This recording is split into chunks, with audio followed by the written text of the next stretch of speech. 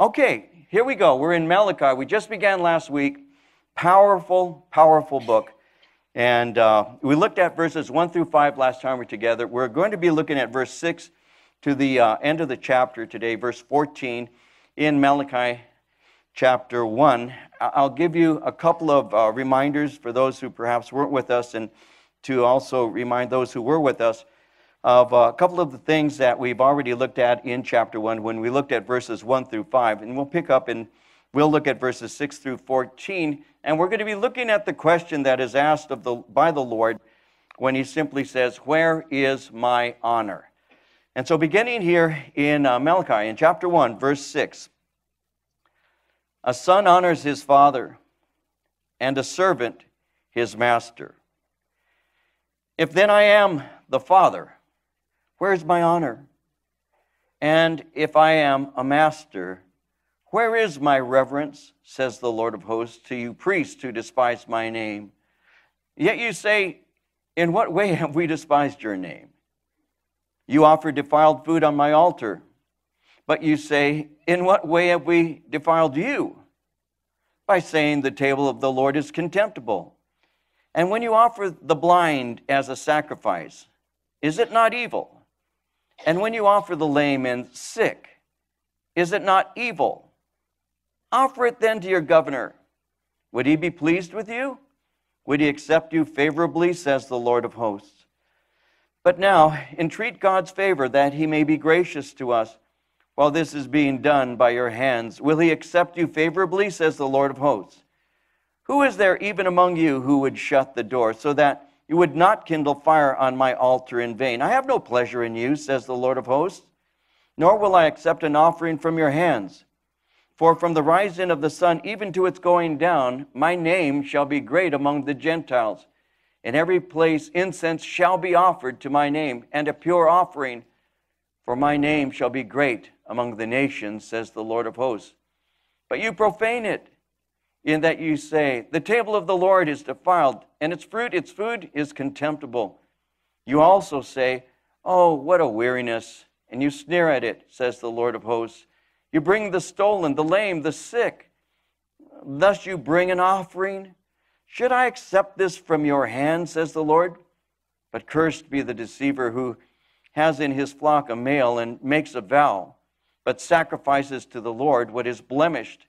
For I am a great king, says the Lord of hosts. My name is to be feared among the nations." God's in a bad mood.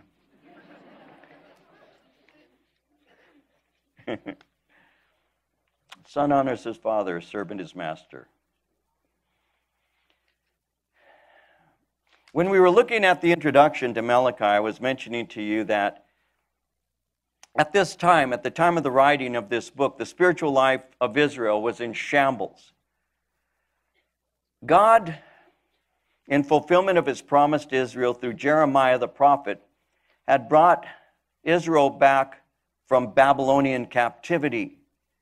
I had mentioned to you that under the leadership of a man by the name of Zerubbabel, as well as Ezra and Nehemiah, that the temple had been rebuilt, the city had been restored, temple sacrifice once again was practiced. And Israel was now dwelling safely in the land. Yet, they had become calloused. They had forgotten the judgment that God had brought, and they had forgotten the sorrow of their ancestors' captivity.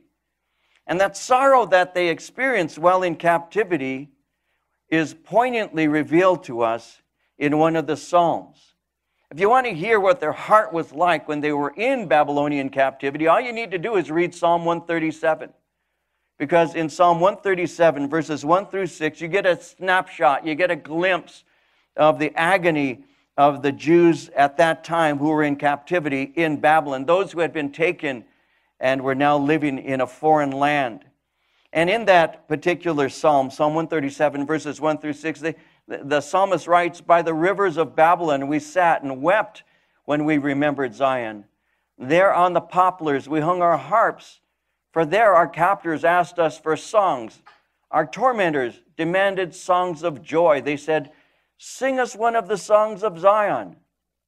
How can we sing the songs of the Lord while in a foreign land. If I forget you, O Jerusalem, may my right hand forget its skill.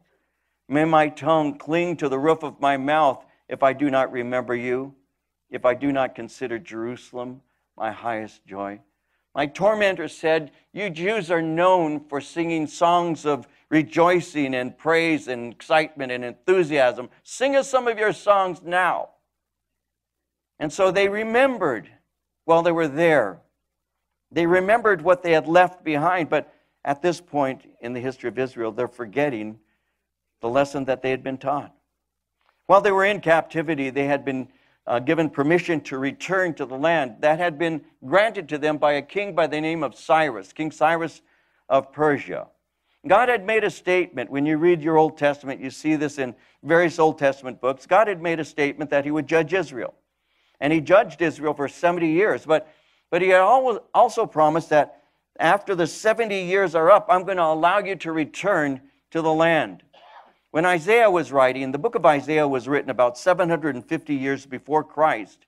When Isaiah was writing in chapter 44, verse 28, and he was prophetically speaking to Cyrus, speaking of Cyrus, it says, he is my shepherd and will accomplish all that I please.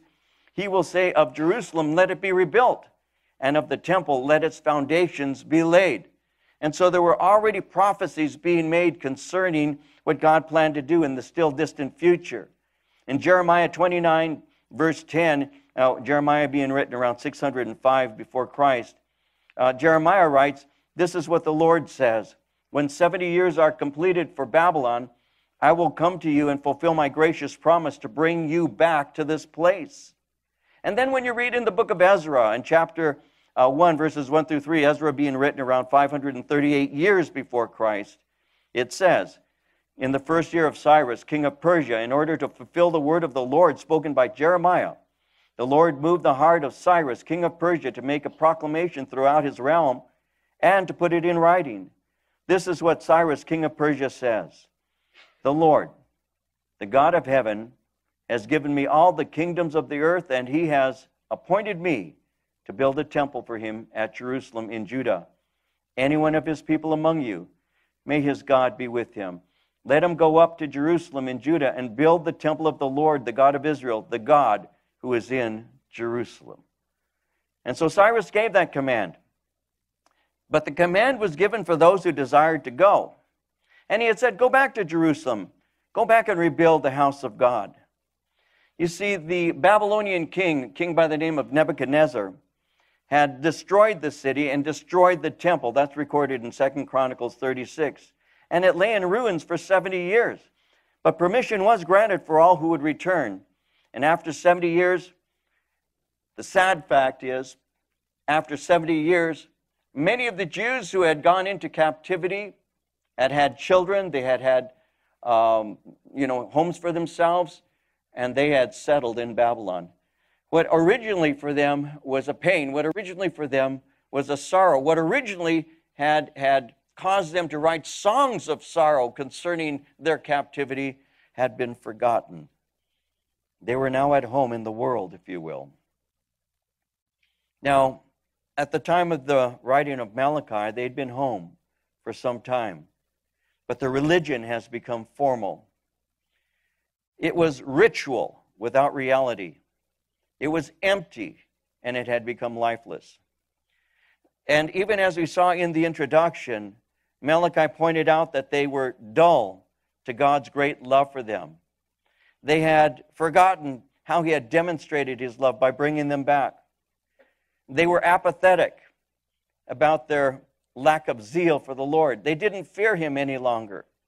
They became insensitive to conviction. And their sins, even when pointed out to them in no uncertain terms, didn't provoke them to turn from them. And that's what we're seeing in Malachi when we pick up at verse 6, and the Lord continues speaking to them. And so he says in a very powerful way at verse 6, a son honors his father, a servant his master. If then I am the father, where's my honor? And if I am a master, where's my reverence? Says the Lord of hosts, to the priests who despise my name. And yet you say, in what way have we despised your name?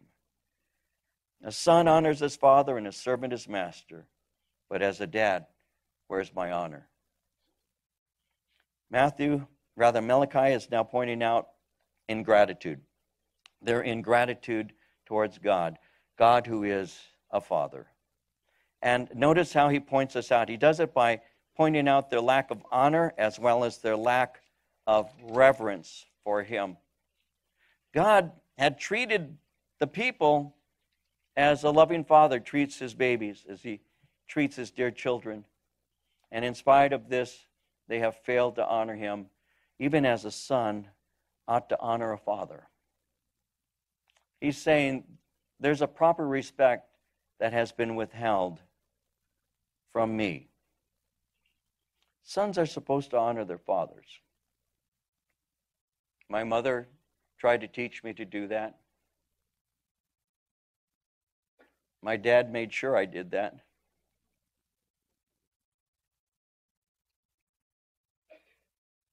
If I then am your father, where's my honor? That's a powerful question. He's simply saying there is a proper respect that should be offered to me that you have been withholding from me. Now what's interesting is this, and we'll look at this. How did that happen? What was instigating that kind of withdrawal of respect from the Lord? Well, he says it's the pollution of the priesthood. You see, the duties of the Jewish priest included the responsibility of teaching the right way of the Lord. In the Old Testament book of Leviticus, in chapter 10, for example, at verse 8, it begins by saying, the Lord spoke to Aaron.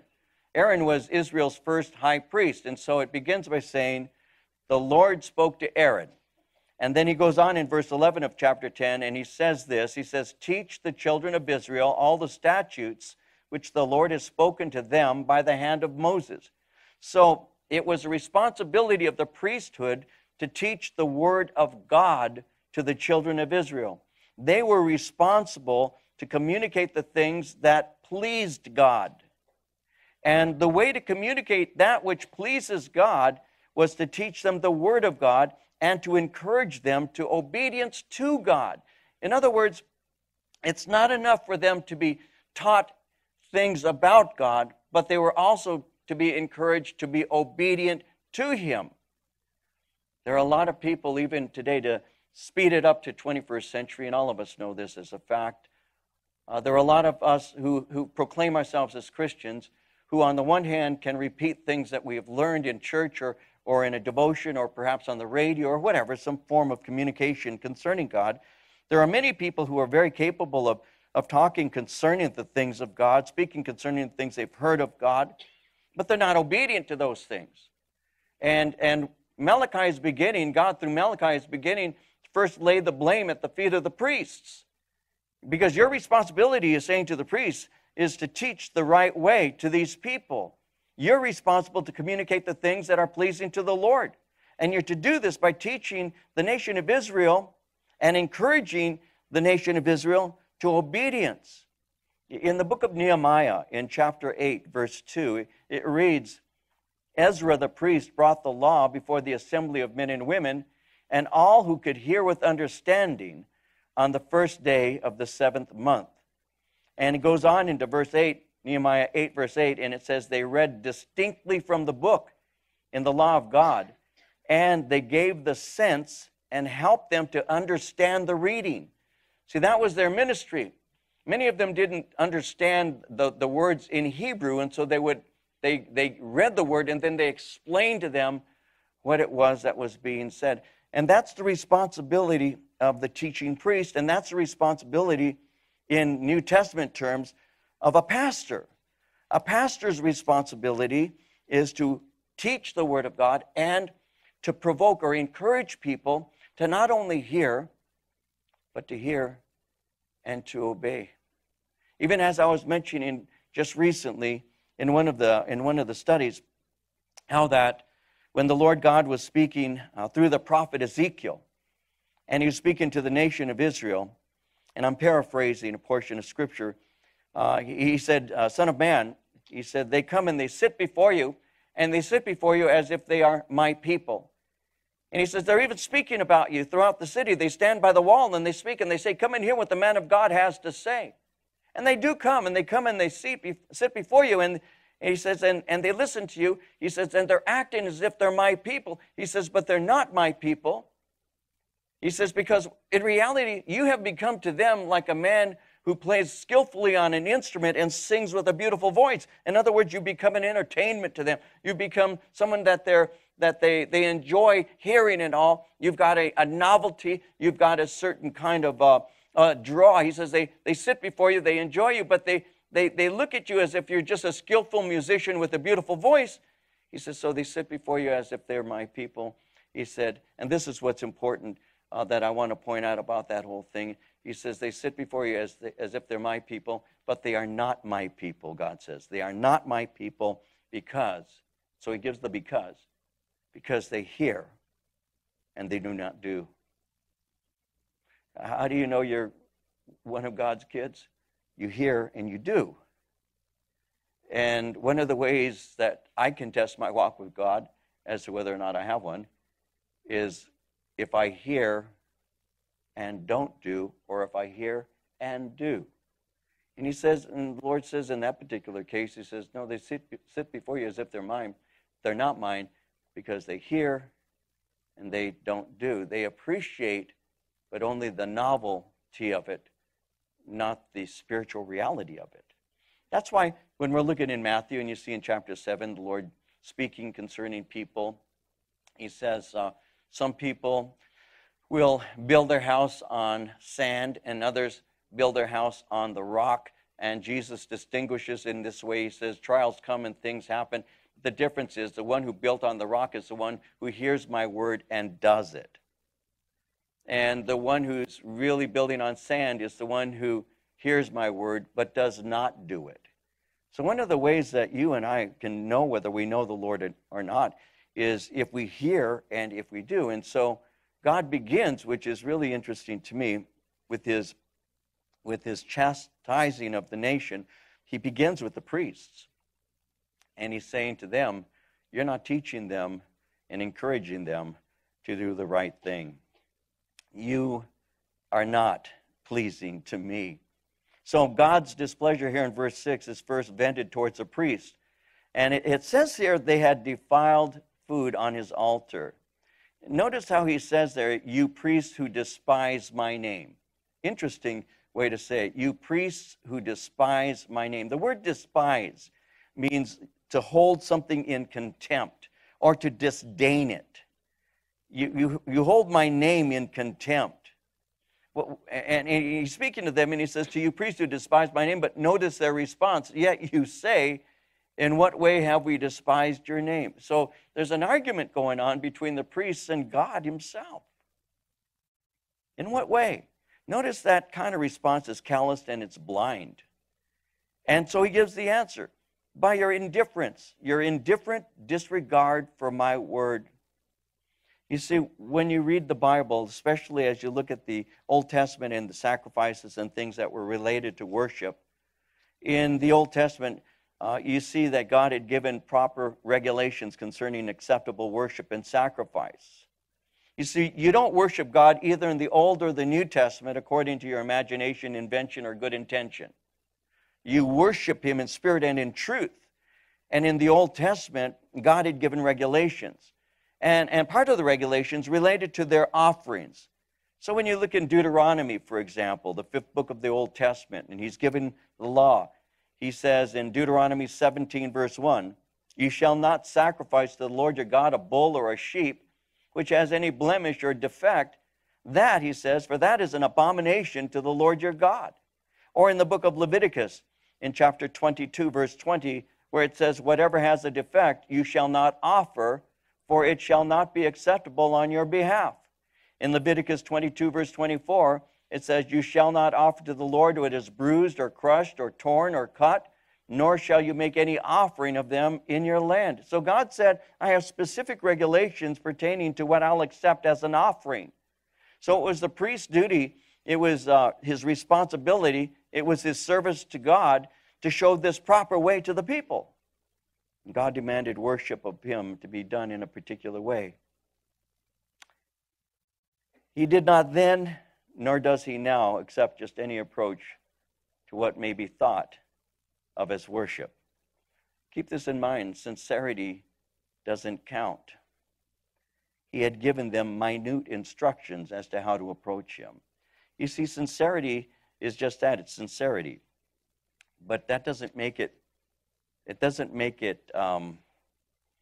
something God says, oh yeah, I accept your sincerity, because you can be sincerely wrong.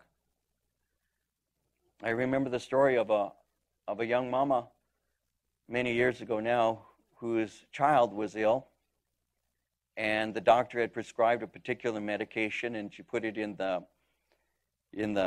bathroom, in the medicine chest, we used to call it.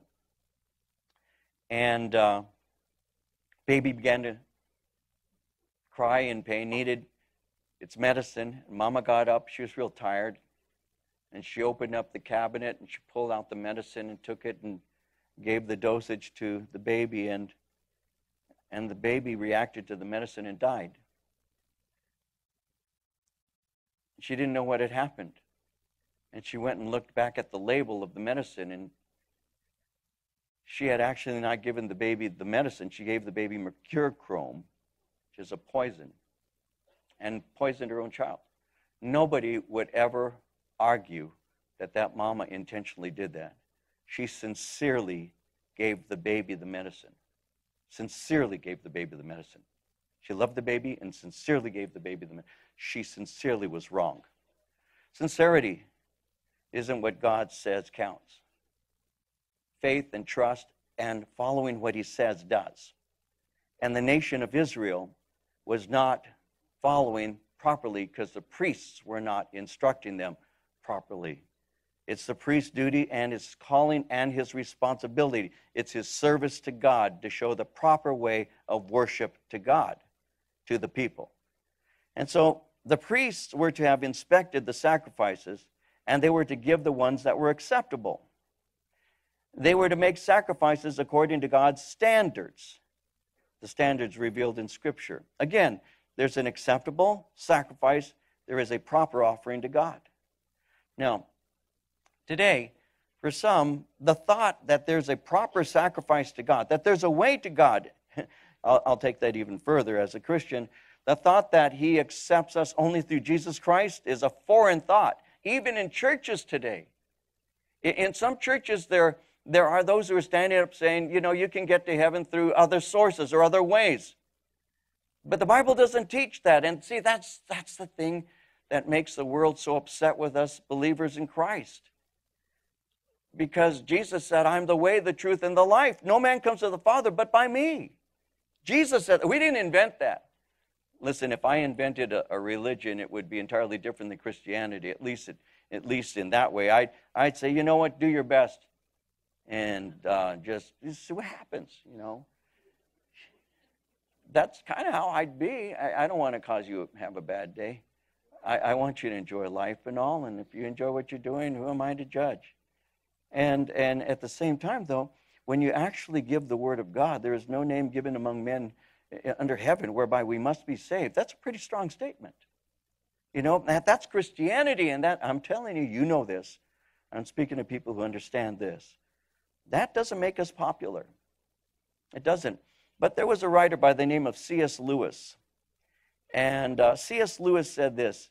He said, if you do not listen to theology, that will mean that you have no idea. That will not mean that you have no ideas about God, but that you have a lot of wrong ideas.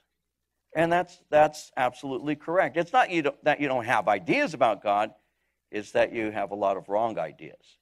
And that's why we need God's word. You see, in disregarding God's word, the priests misrepresent God and they defiled him. Verse 7 says, you offered defiled food on my altar, but you say, in what way have we defiled you? By saying, the table of the Lord is contemptible. Again, God desires us to worship in spirit and truth, not according to our own methodologies or means. He continues and he says in verse 8, when you offer the blind as sacrifice, is it not evil? And when you offer the lame and sick, is it not evil? Offer it then to your governor. Would he be pleased with you? Would he accept you favorably, says the Lord of hosts? Yeah. Try and pay your taxes with two chickens. And see if they see if they take it. Of course they won't. You see, he says in verse 8, when you offer the blind as a sacrifice, is it not evil? These offerings, according to the law we just read, were actually profaning that which was holy. And though their attempt to worship in and of itself was not the evil by itself, the fact of the matter is they were saying one thing, yeah, we're worshiping God, but in our offering, the offering itself was not acceptable. And the priests had ceased fearing the Lord. And because the priests had ceased fearing the Lord, they were leading the people to do the same. I've shared this with you many times. It's an absolute fact. We all have influence. You may think that you don't, you do. All of us do. You know, some have greater influence than others, but we all have influence. And the influence that you have can be either good or it can be evil. It just depends on you and how you wield it. So you, as a believer, have a tremendous impact, and you don't even realize it. Now, you may be thinking, who, me? What am I doing? I'm just, I just work at this job, and I just have kids. But, the bottom line is that your influence is amazing. It truly is. You need to value it. I don't know how to say this properly. You need to value the influence that you really do wield, because you may not be somebody that is well-known or famous, but you may be right now influencing somebody who one day will be. It may be your own kid who enters into ministry and serves God. And you're thinking of yourself, I feel like I'm accomplishing nothing, when in reality, you're raising one of the next key leaders in the body of Christ that will move in a powerful way. You just don't know that. You don't know what you're doing at this moment. You really don't. Your influence is amazing. You need to understand it, and you need to live with this knowledge that who I am really does impact people. And the way I live really does impact people. And you may not even realize the degree that you actually do influence. And you can use your influence for good, or you can use your influence for evil. And what had happened is the priests were influencing the people, but not in the proper way. Their influence wasn't for good. It had become evil. And the people were now being led to believe that if the priest accepted this sacrifice, then God must also be accepting the sacrifice. And so that's part of the danger of being in spiritual leadership, because you can misrepresent God. That's why James in chapter 3, verse 1 tells people, don't be seeking to become a teacher, because you are going to undergo stricter condemnation, stronger judgment, because your influence that you're bringing when you're speaking about the Lord is something that God holds you much more accountable for. And so as he's speaking concerning this, I'll read verse 9 and continue. Now entreat God's favor, that he may be gracious to us. While this is being done by your hands, will he accept you favorably, says the Lord of hosts. Who is there even among you who would shut the door, so that you would not kindle fire on my altar in vain? I have no pleasure in you, says the Lord of hosts, nor will I accept an offering from your hands. He said, and I'm going to jump ahead for just a moment, in verse 13, he said, you also say, oh, what a weariness, and you sneer at it, says the Lord of hosts, and you bring the stolen, the lame, and the sick. Thus you bring an offering. Should I accept this from your hands, says the Lord. And so, bring in one more insight before we move on. Notice how in verse 13 it says, you say, oh, what a weariness, and you sneer at it. They brought the sick. They brought the stolen even. They took the lame and they offered it to God. And the priests had found serving the Lord to be nothing but a burden. It was tiresome.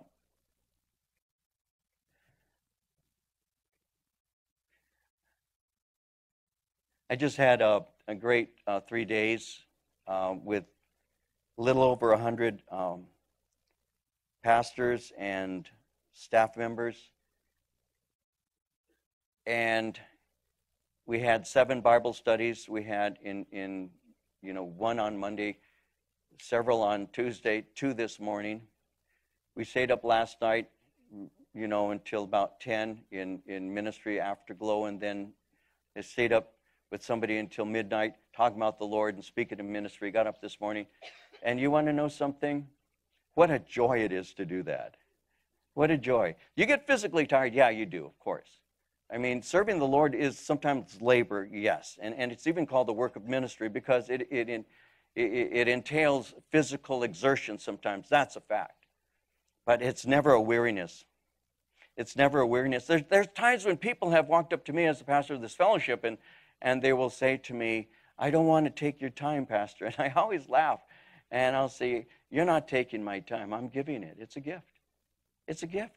I mean, that's what I exist for. I have people walk up to me in restaurants, and I hope this doesn't sound like the David Show. I'm just trying to make this real. They'll walk up to me in restaurants and let's say, Pastor, I go to your church. I'm sorry if I'm bothering you. And I always say the same thing. No, pay my bill. No, I say, I always say the same thing. It's my pleasure. It's my joy. This is what I live for. That's a fact, Please, if you ever run across me anywhere outside of here, because sometimes, it's trippy. I'll give you an example. Marie, my wife, and I, and Randy and Jeanette Walls are very close friends. Been friends with them for 35 years. And on occasion, we'll steal away and go someplace together. And usually it's to San Luis Obispo. Usually it is. So several days ago now, we took a Thursday, Friday, and Saturday, and we took off together. And we were in just south of San Luis Obispo in a small beach community. And it was Friday night. And, okay, we're in a little teeny place. I don't even know how to pronounce it. It's a Spanish name. I ought to know how to pronounce it, Avila. But people call it Avila, so I don't know how to call it. Avila, whatever. So we're in this place. And we're walking in. They're having some outdoor festival, this and that. And so there's a crowd of people, but it's a very small area. Some of you perhaps are familiar with this. And so as we're walking in this area, this small area, that's, when you go up to the Central Coast, there's not a lot of population there anyway. That's why I go. I like to relax. And we're walking through by this barbecue place. They have much barbecue out in the open festival kind of thing. We come walking around it. We're walking up the sidewalk, and here comes somebody straight at me and stops and says, Pastor David. And I look at him.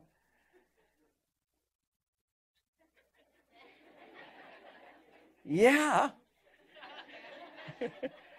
And we start talking, his brother in our fellowship, and his wife, and his name is Tony, and we're having a conversation, and then we walk away, and it's just a blessing. I love it. I enjoy that so much. And Randy turns to me and he said, I was wondering when that's going to happen. And it's because he's been with us so many times in so many places that you wouldn't think somebody would know your ministry or you. I've been on planes where I've had stewardesses walk up and say, excuse me, are you David Rosales? And I'll say, who wants to know? I'll say, yes, I am. I listen to you on K-Wave.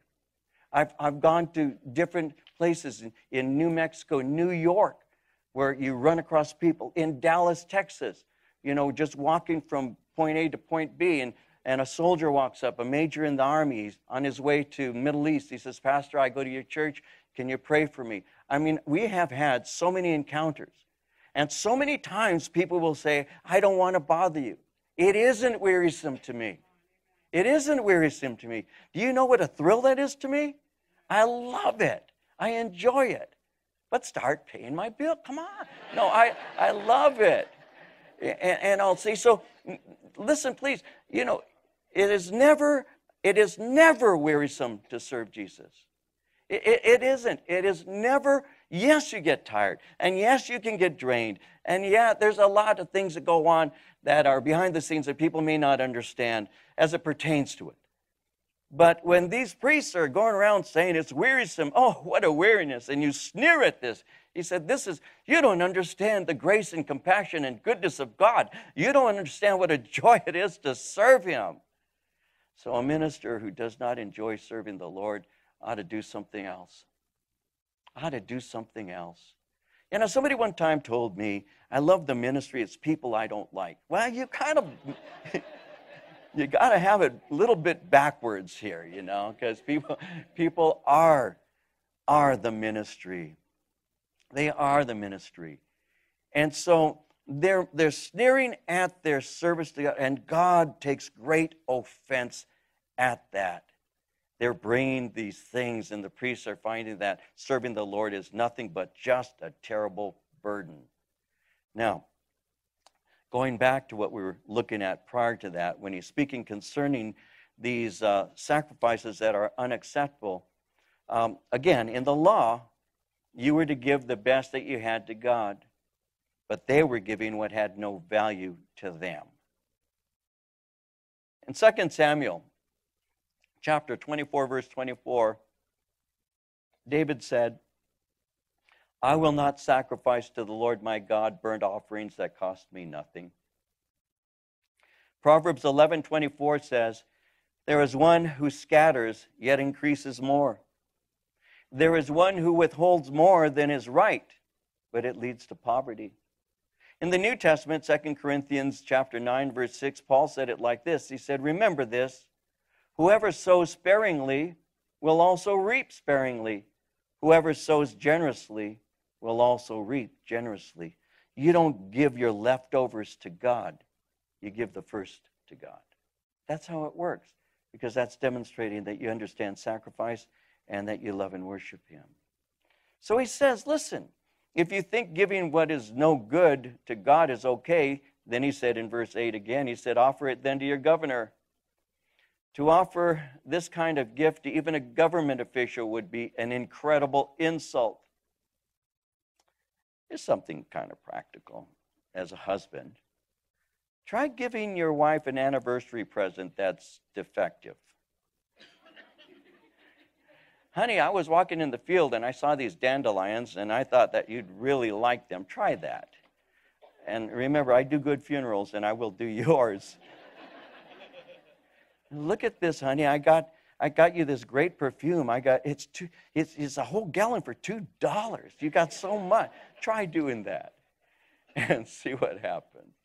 It doesn't work. You can't even give a gift like that to a loved one, and they will not see that as acceptable at all. And yet, he's saying, try giving that to the governor. Try and give to the governor something that has no value. See if he accepts it. And the question to Israel was, why do you think that God accepts things that are defective when a man won't? That's a good thing to think about. We would not willfully give defective gifts to those we love, but we do this kind of service to God. Remember 2 Corinthians again in chapter 9, verse 7, where it says, each man should give what he has decided in his heart to give, not reluctantly or under compulsion, for God loves a cheerful giver. So we always give God our best, not our leftovers, because giving him the leftovers is just revealing insincerity and a thankless heart. He says in verse 10, who is there even among you who would shut the doors so that you would not kindle fire on my altar in vain? I have no pleasure in you, says the Lord of hosts, nor will I accept an offering from your hands. So God is saying, is there anyone who loves me enough to stop this from happening? It's interesting how he speaks of shutting the doors. Is there even among you, who is there even among you who would shut the doors? To shut the doors is speaking of shutting the doors of the temple. Shut the doors of the temple so that people cannot enter in to defile it. Today, it would be saying, please close down the church because I don't see it as being acceptable.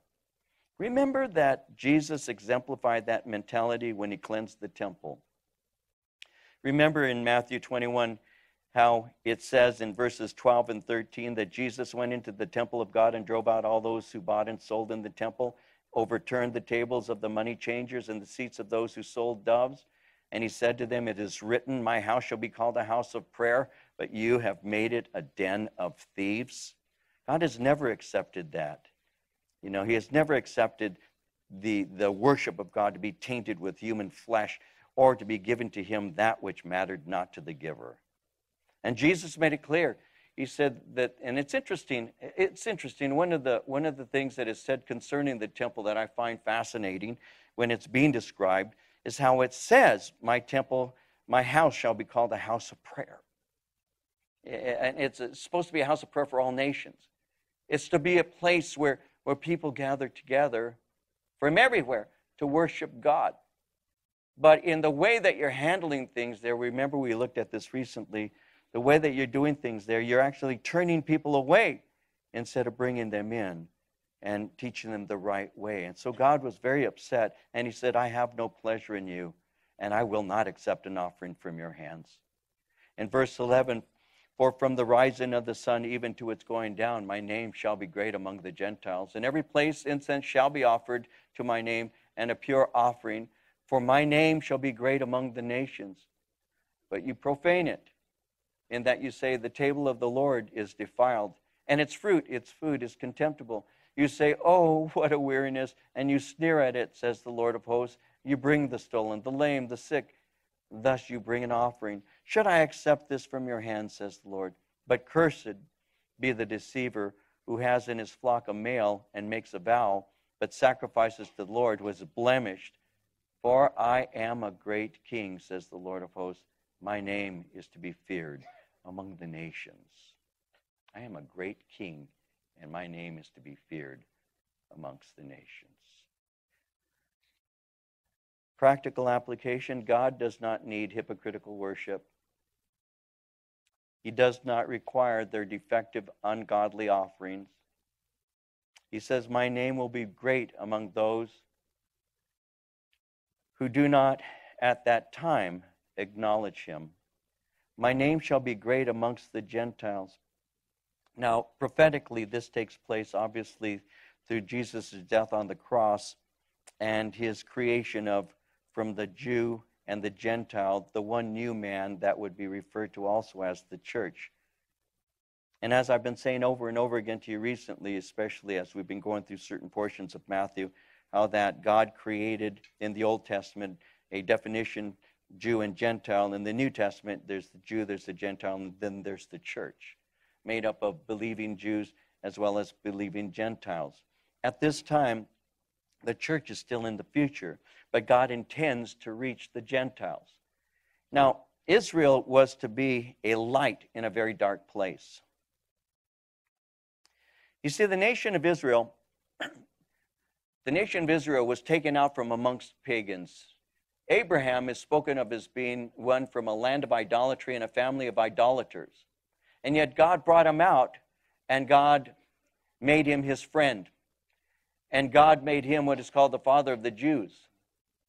And so Abraham was brought into relationship with God. And through Abraham, ultimately, the Jewish nation sprang to existence. And then, in the history of the Jews, God ultimately is giving to them commands. And he does so through Moses. And Moses is the lawgiver. And Moses brings to the nation of Israel the commands of God. And in the commands of God, he makes it very clear, you're not to have any graven images.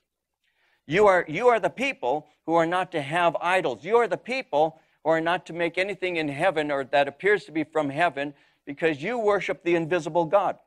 In an area of geography where all the small nations around that area all have their own tribal gods, and they all make their own little god images, and they follow after their gods. God was saying, you will be unique, he said, because I'm pulling you out, not because you're great, but because you're small, not because you're the best, but because you're the least. And I'm going to show you my grace, and I'm going to show you my love, and I'm going to make you unique. And as a unique people, you're going to worship me, the invisible God, and you will not worship me with anything that is graven, anything that is an image of heaven. You will worship me, the invisible God, and that makes you unique. And I will give to you laws, and I'll give to you ordinances. I'll give to you a priesthood. I'll give to you my word. And I'll give to you these things that will make you unique. There will be things that identify you as my children. But you will not have graven images. You will not have idols. You will be unique amongst the world of idolatry in that you worship the invisible God. But how does this invisible God become visible to man? God takes upon himself human flesh, and he dwells amongst us, John says. And we beheld him, the only true Son of God, full of grace and truth. The Word became flesh and dwelt amongst us. So the invisible God said, you cannot create me, but I will reveal myself. And Jesus walks the face of the earth.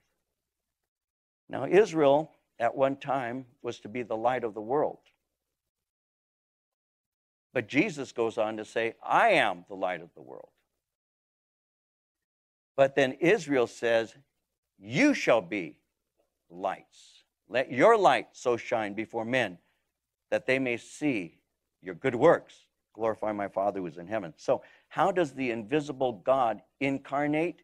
One, Jesus took upon himself human flesh, dwelt amongst man. Man beheld him, saw the glory of God in human flesh. Two, he created something called the church, the temple of the living God.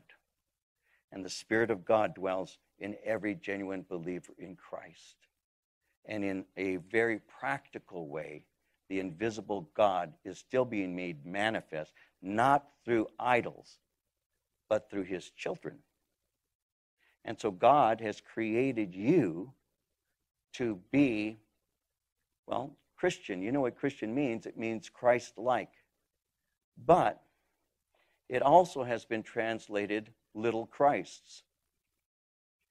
And the word Christian was not a word that was used originally as a compliment.